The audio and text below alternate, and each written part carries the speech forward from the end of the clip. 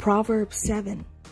My son, keep my words and store up my commands within you.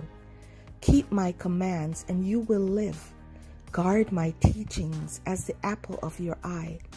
Bind them on your fingers. Write them on the tablet of your heart. Say to wisdom, you are my sister, and to insight, you are my relative. They will keep you from the adulterous woman, from the wayward woman with her seductive words. Heavenly Father, we're surrounded by temptations, constantly lured by our weakness and those things that are enticing to our eyes and mind.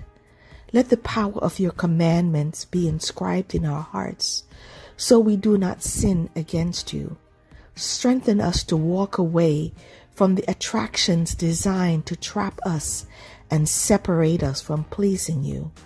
Help us to be more disciplined, to embrace your commandments, your wisdom and knowledge, so that we will be found blameless before you.